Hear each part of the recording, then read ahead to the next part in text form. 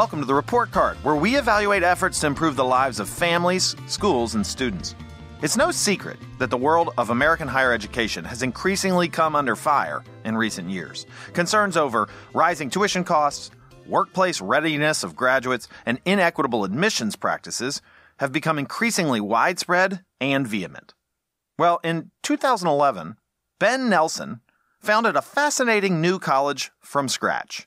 The San Francisco-based Minerva has a goal of disrupting the status quo in higher education and creating the world's premier university. Ambitious? Sure. But with its innovative interdisciplinary curriculum, distinctive pedagogical vision, and an acceptance rate lower than Harvard's, Minerva is a wildly ambitious attempt to reimagine the undergraduate experience. In this episode of the Report Card, I asked Ben Nelson to come on to discuss the Minerva model and his vision for higher education. Ben, thanks for coming on the Report Card.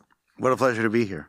So I want to get to Minerva and what it is and your vision and all that, but let's get to some first principles first with some simple questions. Ben, what should universities do?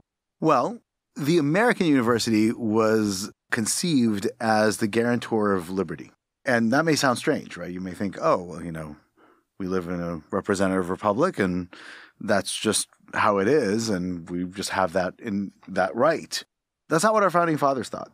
Our founding fathers thought that in order for people to be sovereign, for them not to be subjects of a king, they had to be trained in the disciplines or arts that allowed them to have freedom or liberty. That's what a liberal arts means. And their vision was that enfranchised citizens would have a liberal arts education such that they can actually be participating in democracy and, more importantly, when called upon to serve, they can transfer their practical knowledge, as Franklin called it, or useful knowledge, as Jefferson called it, from their day-to-day careers into this new career of service. Okay, so that makes sense, but let's translate that into a little bit of the here and now. I mean, let me ask the inverse. What do universities do now, and how does it measure up against those sort of lofty ambitions? Unfortunately, universities in the United States, rather than reforming higher education around the world, have in many ways regressed to a degraded version of what the rest of the world does.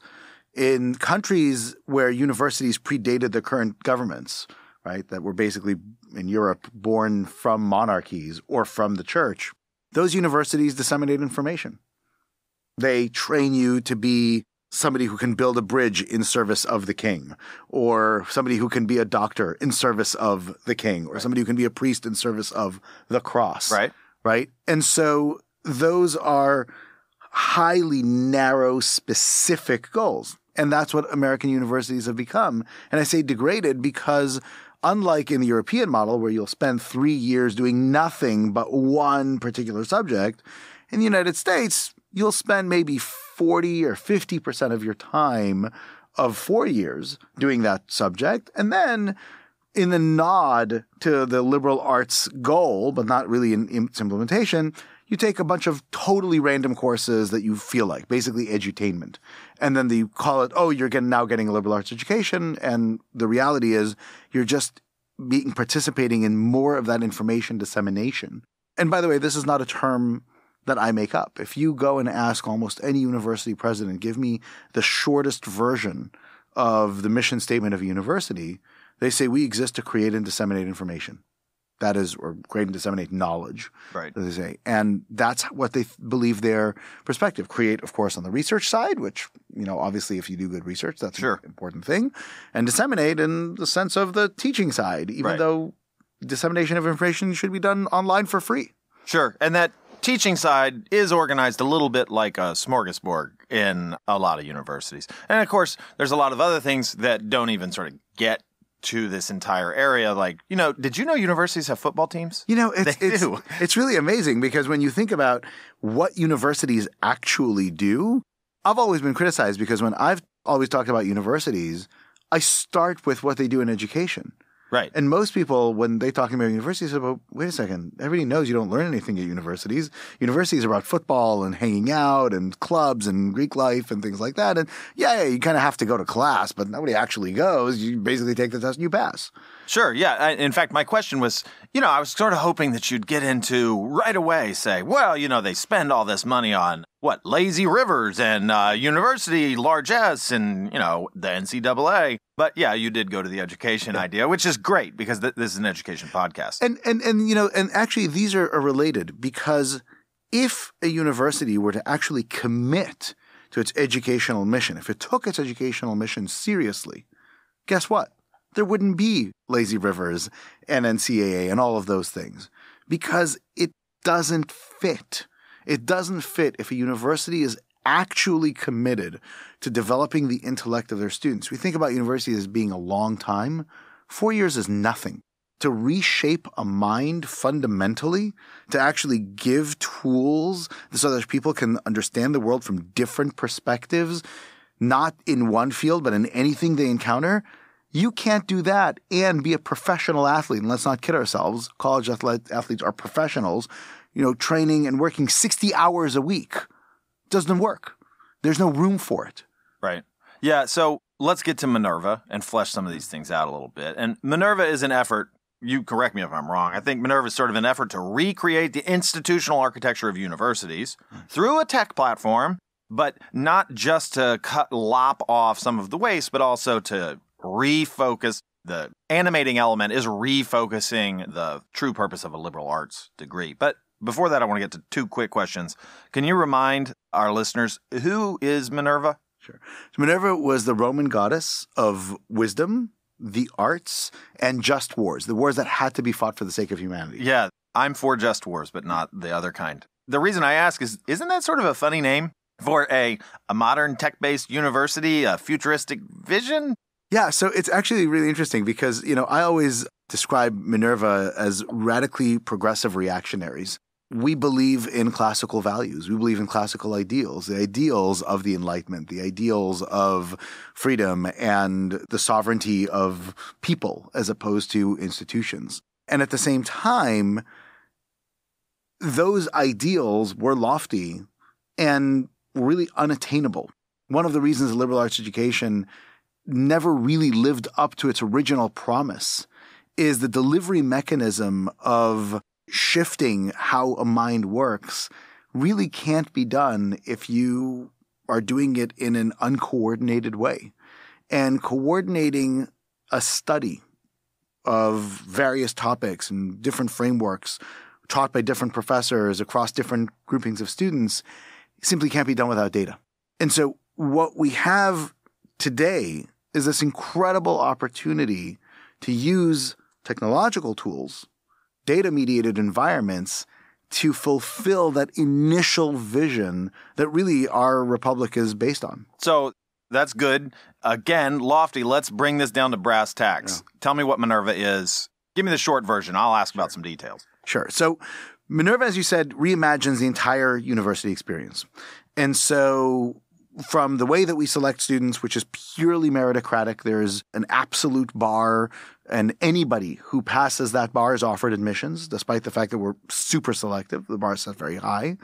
To what we teach, a set of 4 systems of thinking that represent the way the world actually works, and 80 component parts of those systems that you can then learn to apply in radically different fields so that it's knowledge which is broadly useful as opposed to theoretical. To how we teach, rather than lecturing at students, we make sure that they do deep processing and deep engagement throughout their time, and where we teach, which is rather than secluding them away in some leafy campus, actually getting them to live in the real world and experience everything the world has to offer. Okay, so where do the students live?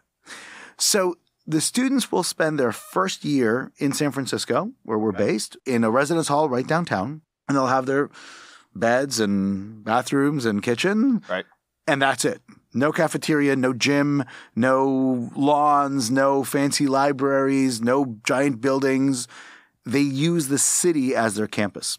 And then after the first year, they will travel as a group.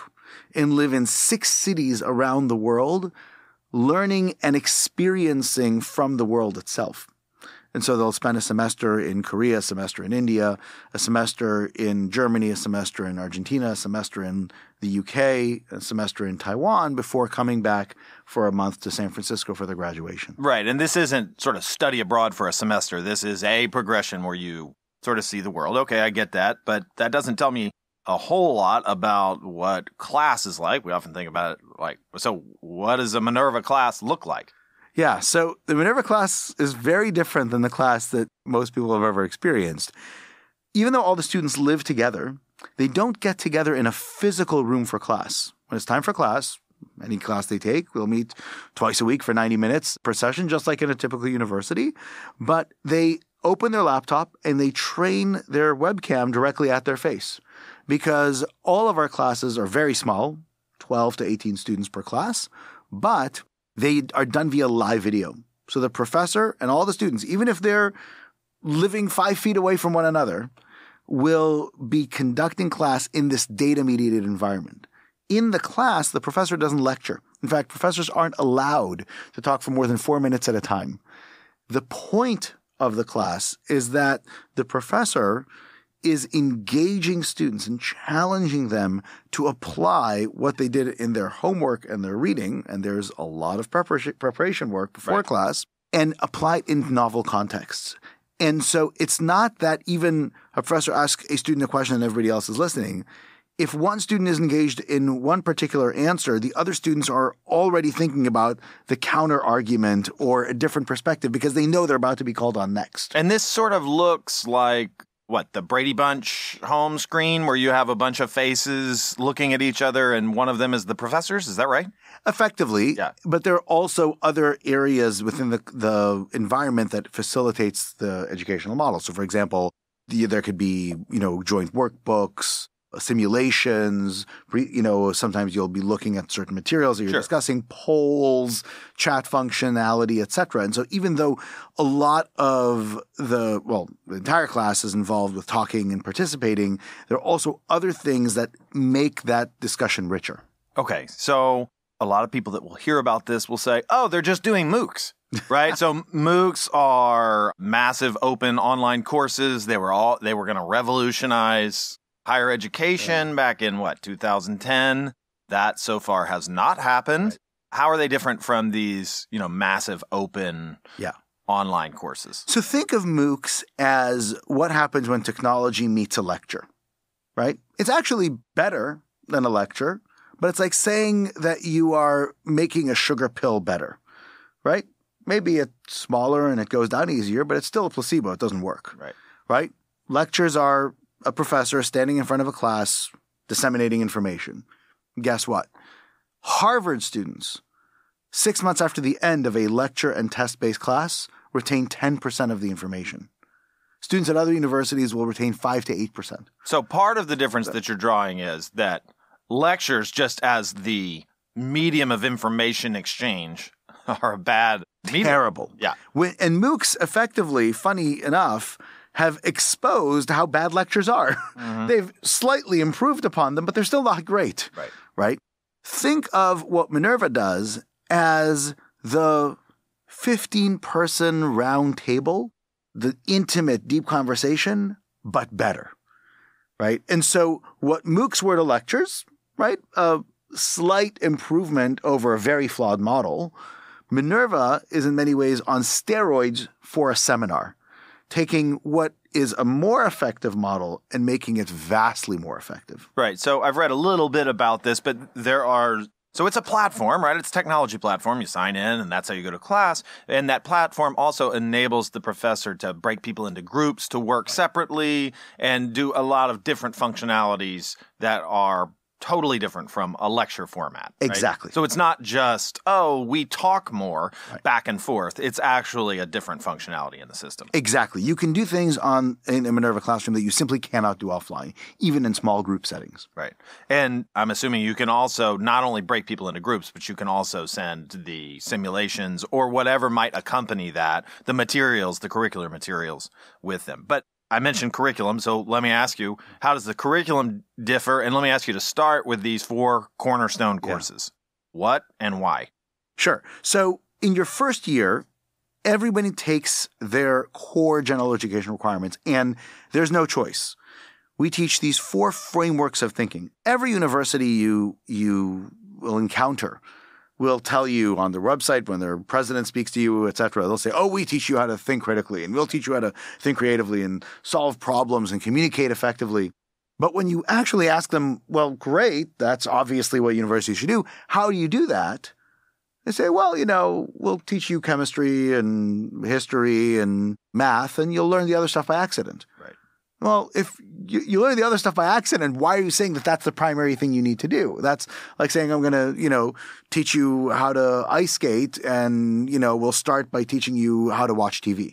Literally nothing to do with one another. Right. And there is some sense behind why they would advertise the one, sort of the idealized form, Right. and then have specific instances that are disciplinarily narrow Right. and supposed to have that in, because the ideal form is what everybody wants. Everybody wants to think critically. Exactly. But actually laying it down in a single course. Now, and I want to ask you this as well, because if you did this as a university president and said, everyone must take this course because it is the fundamental way of seeing the world that we need to teach, you get into a lot of trouble. Correct. Do you not get into a lot of trouble, Ben? No, because we don't say take this one course.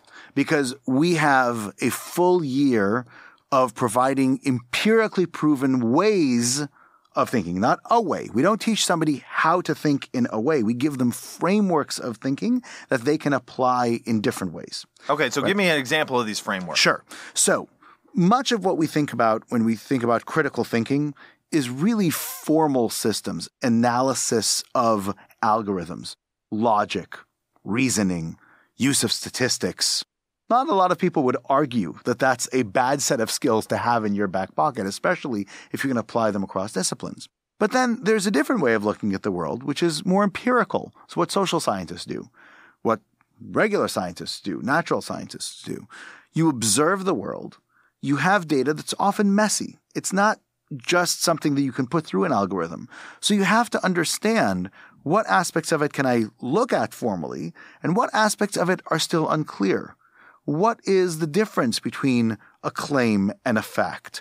What's a level of comfort with a hypothesis that I work through? How do I go about solving a problem and creating that hypothesis, getting to the core of what the problem that needs to be solved as opposed to dealing with symptoms? So those are empirical systems of looking at the world. Then there's a way of looking at the world, which is the way the world actually operates, because we don't live in a theoretical world. We don't live in a world of just what we can observe. We live in a world of complex systems, of complexity. Societies, human interactions, markets, political systems, legal systems, organic systems, bodies. These are complex systems. They are all governed by a set of fascinating rules that have to do with chaos and emergent properties and second and third order effects, etc. And so learning to look at the world in that lens is crucial. And then lastly, there's the representation world that we actually live in, the world of communications.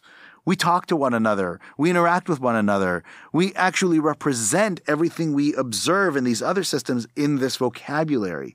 And being able to navigate that is crucial. Notice everything I have said, nobody can object to. Right. Nobody can say, oh, you shouldn't learn how to communicate, or, oh, thinking critically, that's terrible, right? Or, oh, you don't need to understand the observed world or the world of systems. There's nothing political about it. There's nothing contextual about it. What I don't say is, you must understand the world of oppression, or you must understand that, Western society is the greatest thing that's ever happened. Yeah, you definitely steer clear of those things. From your description, and I don't know the names of these 4 courses, but I'm going to guess, are the 4 courses formal systems, analysis, complex systems, and communications? And empirical more or less? systems. And empirical systems. That's right. Okay. So I get that, and I think that has a framework that then after your first year, I'm assuming you try and use these sort of ways of understanding, frameworks for understanding the world in more disciplinary contexts. Exactly. And you not only use them, you get assessed. So the 80 component parts of these 4 systems are then assessed all 4 years. So your first year grades don't get finalized until you graduate. And you apply all of these frameworks in dozens of different fields throughout your time at Minerva. Interesting. So even though you major and you have depth of understanding, beginning in your first year, you're sampling and applying it to all of these different areas. And that, by the way, is why we can teach critical thinking. Because when you try to teach critical thinking in one discipline, the brain does not have the capacity to transfer from one discipline to another. Scientists have shown this for years. Most universities read that data as giving up, as saying, oh, well, you can't teach general critical thinking, so don't bother. What they don't realize is that the reason that people have not been able to do that in a university environment is because university environments are fundamentally contextual, meaning you study the subject matter and the tools are subordinate, versus conceptual, which is what we do, whereas you study the tools and then you apply them to whatever context you come across. So I'm interested in this because the structure that you're bringing to Minerva is fundamentally different, not just in sort of the disciplinary blocks when you take modern poetry and modern China and Japan for your history course and so forth, but you have these first principle courses and you track the execution of those courses repeatedly. So you said the grades don't get finalized, and that's because you're actually evaluating the progression students make on those frameworks for understanding all the way through the courses. So this suggests to me that you can actually connect the way different courses across all the blocks subsequently are actually working because, sort of like you said, the conceptual tasks are monitored and extended throughout the entire curriculum, as opposed to, we'll give you a final exam at the end of the course. Exactly. And this actually gets to the heart of why it is that we conduct our classes via video as opposed to in a room. Because when you're doing things in a data-mediated environment, your professor can go back and watch a recording of the class and then give you feedback. That answer you gave was brilliant in thinking about the right problem, but it was terrible at thinking of the levels of analysis. You looked at it in one perspective as opposed to looking at it from multiple levels. Right? That's how you actually help develop a mind. And that's why a data-mediated environment is so crucial for effective education. Okay, so let me ask you sort of a fundamental question here. Let's say that you are, the University of Tennessee, and you buy into this, right? Can you go halfway with sort of the brick and mortar university structure? I mean, is there any sort of halfway to do this? Because it certainly sounds that you need a data-mediated environment to do it, and probably also to connect all the conceptual work that you want to link across a large variety of classes. Is there a halfway? There is. So the Minerva model is the ideal instantiation. And so that means that our first year is 8 deep courses, 4 full-year courses, an enormous amount of work, 80 different concepts, fully scaffolded through every course that you take in the future. University could come to us and say, my God, this is a dream. This is what we wanted to do, but we cannot afford to do so much. We don't have room in the curriculum. Give us 4 courses, just your first year. And what we'll do is we'll modularize the curriculum, enable a university to implement a version of it, the essence of these systems, and then rather than making every professor at the university reteach their courses and all the rest, what you could do very easily is to say, look, for every course that you take from now on, there's going to be one assignment that we'll swap out, right? And you can do it at the end of the semester. You could do it towards the end, in the middle. And that is to say, write a paper, 4 or 5 page paper, explaining how you applied the habits of mind and foundational concepts that you learned in these initial 4 courses in this particular course. How did they benefit your understanding of this field? And now you grade that paper in the same data-mediated environment, because the same way we grade assignments, right? We actually have those scores, and you have a living index and track student progress, even though you do everything else separately. So if it takes 32 courses to graduate from a university, you give us 4 courses, about 10% of those classes, and an assignment for each one of those other classes that the professors will grade, and you get a large chunk of the benefit. Right. And you're halfway there. Correct. So you can see the course. Exactly. Okay. I just cracked my coffee cup. So, I mean, come on. There's a rule that says do not bring drinks in here, Matt. This is totally your fault. Well, let's talk about some of the operations standpoints. Why even have campuses at all? For a number of reasons. So one of the things that we talked about a little bit earlier is this idea of transfer, right? Where you learn a certain concept and you apply it, for example, in different fields. But we don't just live in a world of academic fields. We live in the real world. And guess what? Figuring out what the essence of a problem is in a startup town like San Francisco, where everybody's obsessed with solving problems, may be a little bit different than in Seoul, Korea, or in Hyderabad, India, right? Or in London, right? There are different approaches based on the context in which you live. And it's very, very hard to understand the context of the world if you only understand one lens. Okay, so let me ask you about the flip side of that, maybe. A lot of people, including me, so I went to a liberal arts college and sort of had a pretty liberal artsy experience. One of the greatest things that I got out of that was the community, both with professors, but also with students, people that I know now. That's a big part of college for a lot of people, and I think it's a very valuable part of college. Is Minerva leaving that on the cutting room floor? Not at all. So remember, all the students not only live together, live in a residence hall in the middle of San Francisco, but in the first year, but then when they travel around the world, they travel together. So you are effectively with the same group of 150 or so students all 4 years, developing an extremely tight bond. It's actually most akin to what happens when you do an MBA, right? And you have a section of 90 students and you take all of your classes together, you interact and you're friends for life, right? And so that type of experience is very, very, very tight. Right. And you get to know your professors really well because remember, 100% of your classes have fewer than 20 students. Right. Every professor will know your name. They'll know about you. People go to office hours. Professors visit the cities. And so you sometimes get that kind of interaction. And so students develop a really close bond, not only with their fellow students, but also with their professors. But so the living environment, and part of this is going to be a function of small scale, right? But also it's just different from sort of the grab bag of the large university where you're living with thousands of people spread across thousands. It's just the combinatorial factors are just too big to actually build community except in these informal ways. Okay. Talk to me about costs. Is part of the value proposition we can do it better and we can do it cheaper, or is it just we can do it better and it's going to be expensive? No, it is certainly the former, right? In the sense that, again, remember, we're the only university, at least that I know of in the United States, that can guarantee that you will never take a class of more than 20 students in a class. It just doesn't exist.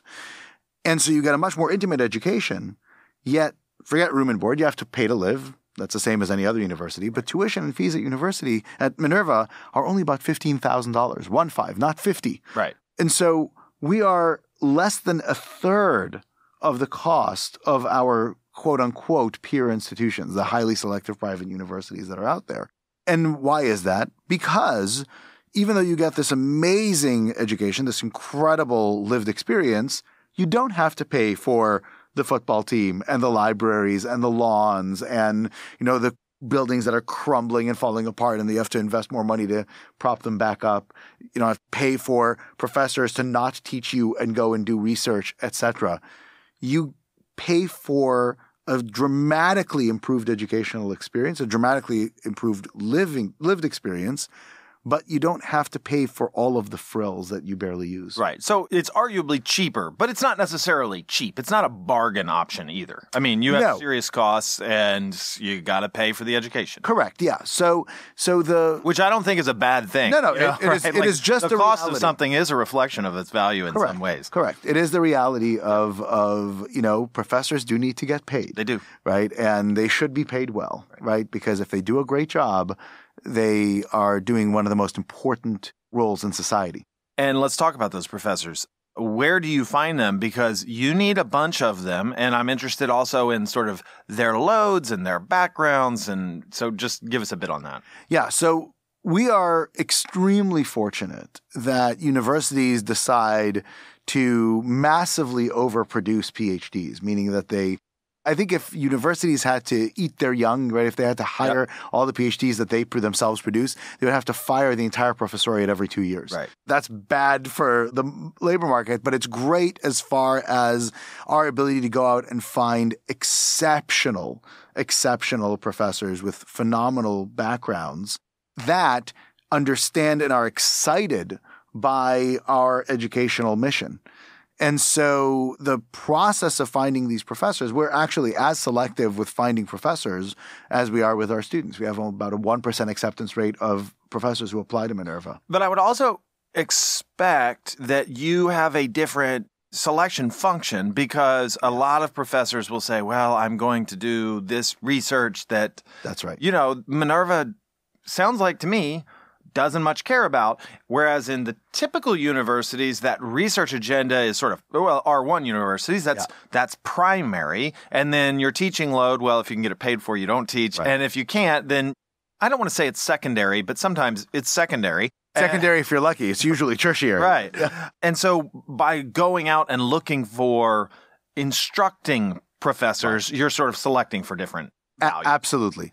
Now, we have many of our professors do research and do very good research. Right. But we don't need to emphasize that. Right. Universities are focused on research because this is how they get pride of place. Right. And they ignore education because education doesn't actually generate or accrue any kind of prestige benefits to the institution, sadly. We know that because the field of being a professor already emphasizes research so much, we institutionally don't need to emphasize it. They have a natural incentive to do research. Right. And so what we look for are people who are truly passionate about shaping the minds of the people who are going to have the future of humanity in their hands.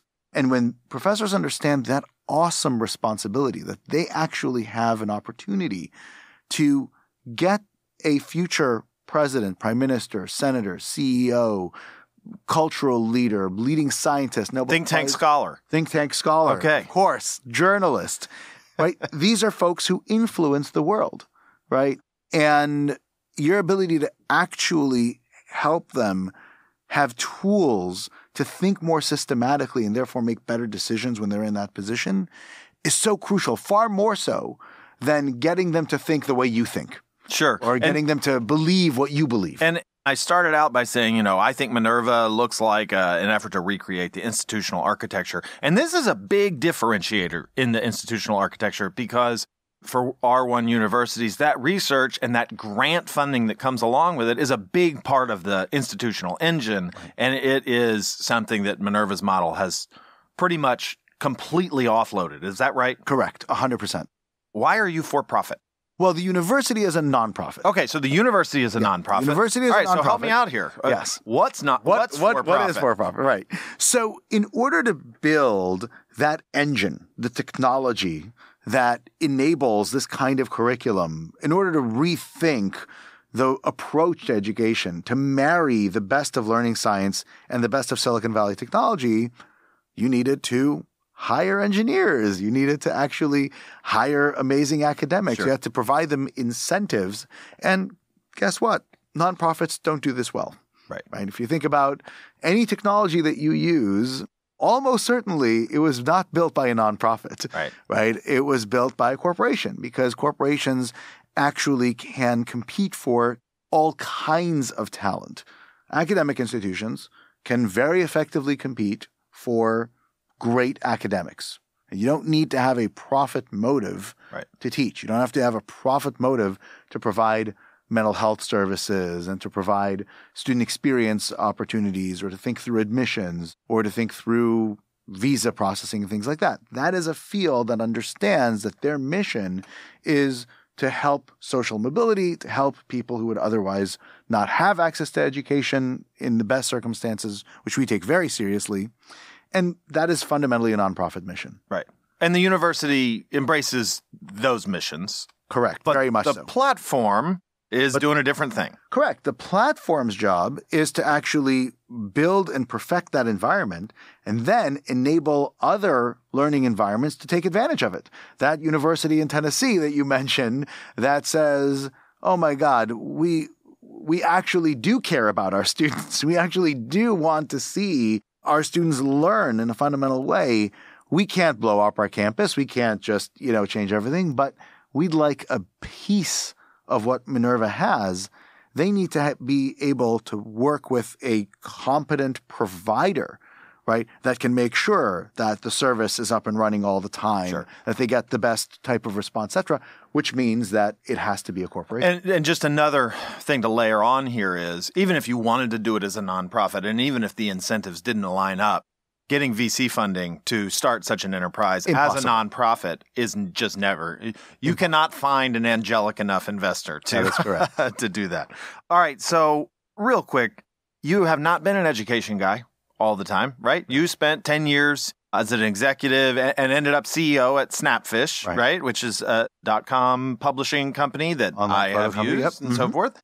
I'm curious, what did you learn at Snapfish and in that environment that's helped you in developing Minerva and this sort of vision for education? So when I took over Snapfish, I worked at Snapfish before the service even launched, and I saw how it went from a concept to a really effective company effectively working in the United States. When I took over as CEO, we were operating just in 2 countries in the United States and the UK. We just launched a UK service. We were really just operating a direct-to-consumer site, worked with some partners, but on a co-branded basis. But when I was done being CEO, 5.5 years later, we worked in 21 different countries. Our volume grew by 20x. We went from 127th to market when we started to global number 1, 5 times the size of our next closest competitor. But most importantly, we did it because we leaned into complexity. We were able to operate a direct-to-consumer and serve the largest photo finishers in the world. We were able to operate a service in the United States and to operate services all over the world in 4 different continents. What was fascinating was that in every one of those contexts, so in the 22 countries that we were operating in, if you looked at our biggest competitor in every country, that was 21 different top competitors. The only 2 countries where the biggest competitor was the same was in the UK and France, where the biggest competitor in the UK of ours merged with the biggest competitor in France. Otherwise, we would have 22 separate competitors. Gotcha. And so the ability to understand how to actually hone your offering when you work directly with consumers, or in the concept of education, when you serve students directly and hone what it is that you do, you then can offer that expertise and approach to others that are trying to do the same thing, understanding that the context in which they operate is different. Sure. So how do you bring that kind of scale to Minerva? I mean, and the question really is, what's the future? What do you see for Minerva, the university itself, and also for the platform? The platform is really the way that we scale Minerva's impact.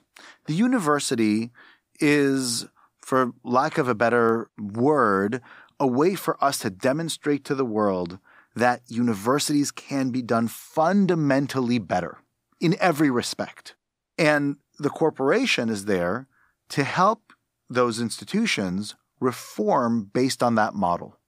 So the future of the university is to enable the rest of the world to constantly see not only the best instantiation of what education is today, but how even being in that position, we don't rest on our laurels. Every year we get better and better and better. We go through and revise our courses. We revise our student experience. We rethink the institutional structure all the time because we are relentless in doing what we believe is the most important job in the world, which is training the next generation. And the corporation then enables other universities to say, okay, we see and appreciate what you can do in this environment. How do you translate what you're doing over there to what we want to do here? how do we take our own view of a curriculum using your philosophy? How do we think through a global exposure for our students, but given the constraints that we have with our own system, etc.? And that's how we scale and have broad-based impact. And that, by the way, won't be a 10-year journey. It'll be a 50-year journey, and I'm excited to have it. Well, Ben, you're nothing if not ambitious. Minerva is a fascinating platform and university. Appreciate you coming on the Report Card to talk to us about it. Thanks so much for having me. Thanks for listening to the Report Card with Nat Malkus, and special thanks to our guest, Ben Nelson. I also want to thank the producers that make this podcast possible. That includes Nathan May, Matt Rice, Tyler Hoover, and Gage Hurley of Liquid Media. You can subscribe to the Report Card on iTunes, Stitcher, or wherever you get your podcasts. While you're there, take a minute and give us a review so other folks can find the show. If you have comments, questions, or suggestions for future episodes, drop me a line at ed.podcast@aei.org. Thanks for listening, and I'm signing off for this episode. I'm Nat Malkus.